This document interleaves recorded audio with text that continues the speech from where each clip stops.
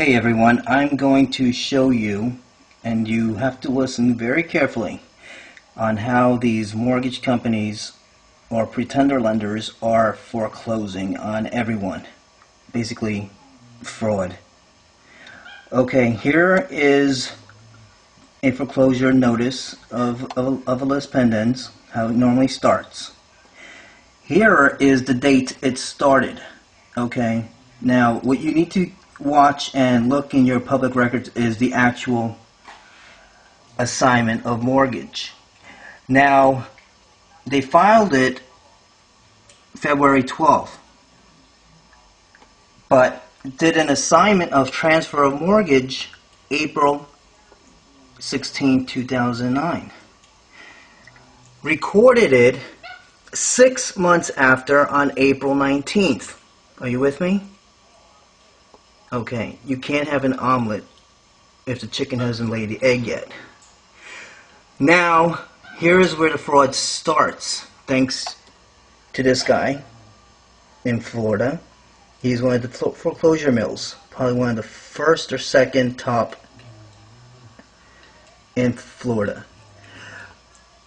Here it goes, okay. Do you see this company? MERS, Mortgage Electronic Registration Systems. It's a computer, basically, with their information in it.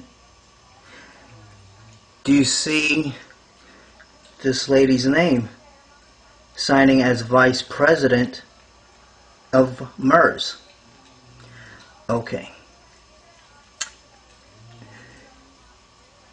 Do you see where the attorney drew up the document in Florida?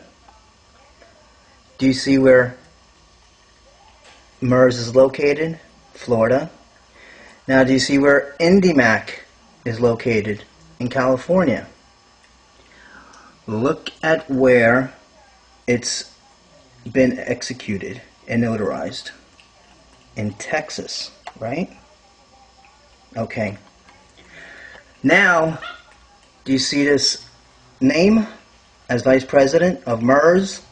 A separate entity. Here is another assignment of mortgage that was done on my property. Thank you to this man here, David J. Stern. Now, this woman, Erica Johnson Seck, remember, she works and is a vice president of MERS. Now, she's an attorney of fact for IndyMac. Now, shouldn't there be a little conflict of interest there? And this time, she made an assignment November 12, 2009. But I thought she did it April 16, 2009. So, they never had any grounds or standing to file this. Right? Okay. Now, if you do a record search, you'll see this woman is on a roll, right?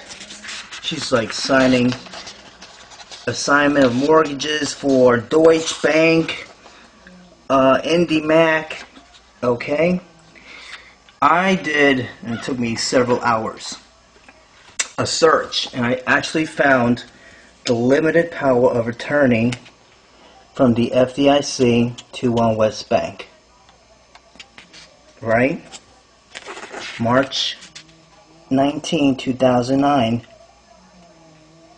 IndyMac Bank turned into One West Bank. It was closed. The government had shut it down previous year, 2008. Okay? You still with me? Now, this is an affidavit giving them power of attorney, which draws me to these three people. Now, this is the whole entire list, and that's giving them attorney in fact. That's the entire list.